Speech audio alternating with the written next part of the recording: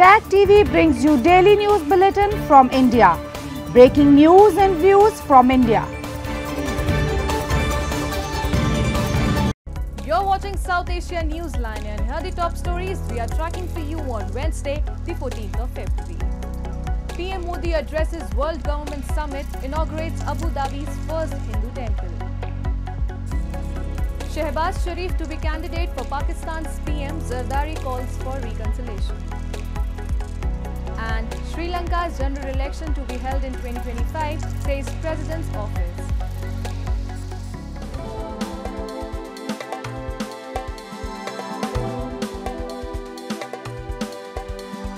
And now for all the details. Indian Prime Minister Narendra Modi on Wednesday addressed the World Government Summit during his official visit to the UAE and inaugurated the first Hindu temple in Abu Dhabi. The Prime Minister called the move as landmark and an example of UAE's affinity towards India. Take a look.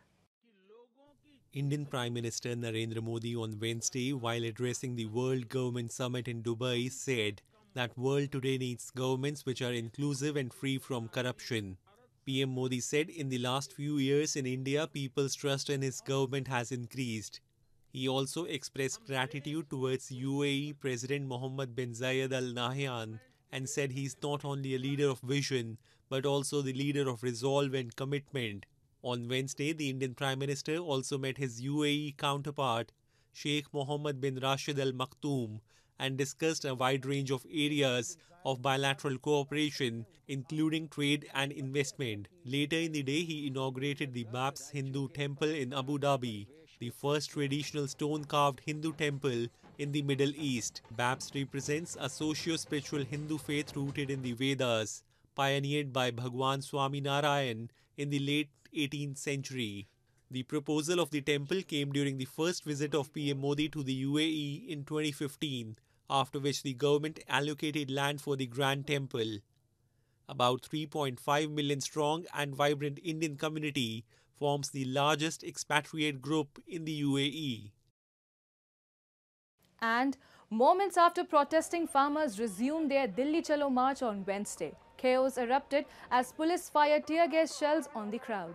The farmers travelling on trucks and trolleys loaded with food, bedding and other supplies began marching towards Delhi on Tuesday morning after talks between their unions and the government failed to yield a commitment regarding minimum prices for a range of crops. Agitated farmers say that the government has failed to fulfill its 2021 promise of paying more for crops. हमारा दिल्ली जाना आना का सवाल नहीं है। हम यहाँ जो अपने जवान हैं उनसे लड़ने भिड़ने के लिए नहीं आए हुए। हम अपनी बात के लिए आए हैं कि हमें एमएसपी खरीद की गारंटी का कानून बनाइए। The latest protests come with the country months away from a national election where PM Modi will seek a third term. A year-long protest in 2021 by farmers, a powerful voting bloc had pushed the government to repeal some farm laws and promised to find ways to ensure support prices for all farm produce. Moving on. Ending days of uncertainty after last week's elections return a hung parliament, former Prime Minister Shehbaz Sharif is made nominee for next premier for a new coalition government. Informing about the development, PMLN spokesperson Mariam Aurangzeb said Shehbaz was nominated for the top office by party supremo Nawaz Sharif, whom many believed was the front runner for premiership ahead of the elections. PMLN, which is the largest recognized party with 80 seats, is being supported by Bilawal Bhutto Zardari's PPP, which came second with 54 seats. Together, the two parties have enough for a simple majority in the 264-seat legislature. The PPP chairman Asif Ali Zardari has, however, also called for political reconciliation, asking Imran Khan's PTI to be a part of the process. While the new alliance has ended uncertainty for now, political analysts believe the coalition government is destined to fail. We literally are broke, bankrupt, and we borrow everything. We borrow to pay our soldiers their monthly salary. We borrow to pay our peons the monthly salary. So, if that situation has to be corrected, a lot of savings has to be done. A lot of good planning has to take place, and I don't think that the government, which 6 months ago is the very opposition that is now in power, was in power 6 months ago, and I don't think they can handle the situation. Meanwhile, locals and traders in POK have expressed anger over the issue of severe load shedding and inflated power bills that the Pakistani authorities have refused to address. A report. The issue of severe load shedding and inflated power bills has been affecting all sections of society in Pakistan-occupied Kashmir. People are irked as they are forced to pay high price for merely hours' worth of electricity.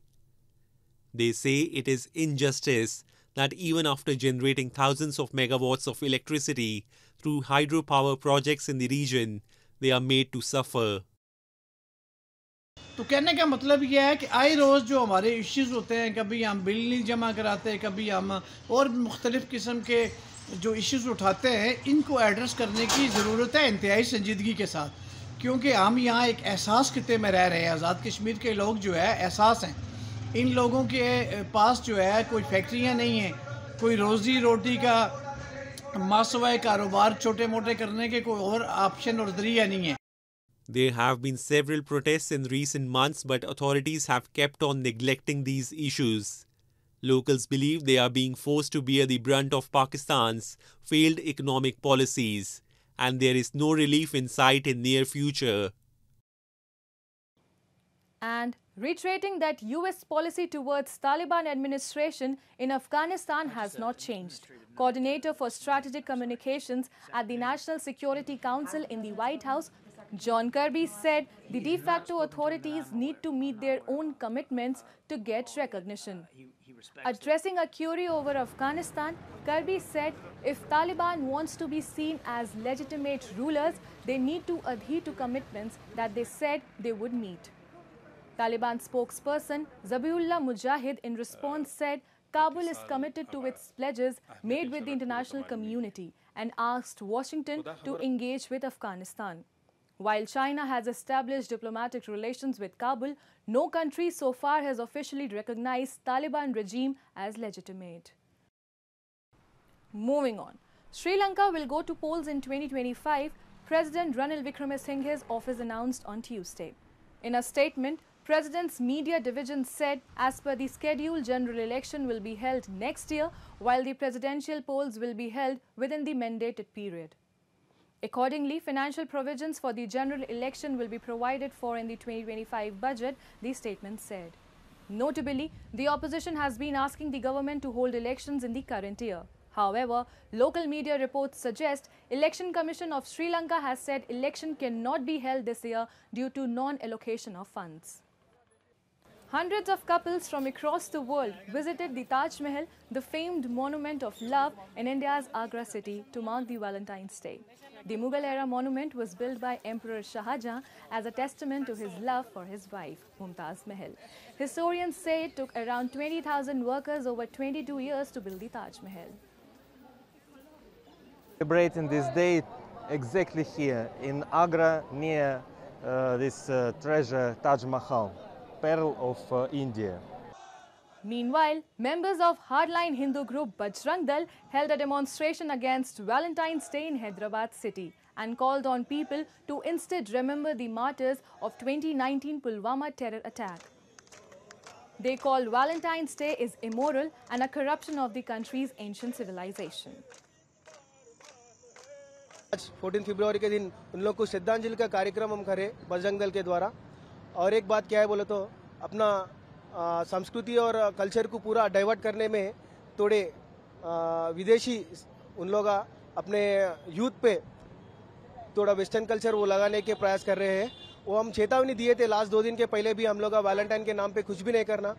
That's all in tonight's edition. We'll see you same time tomorrow. Good night.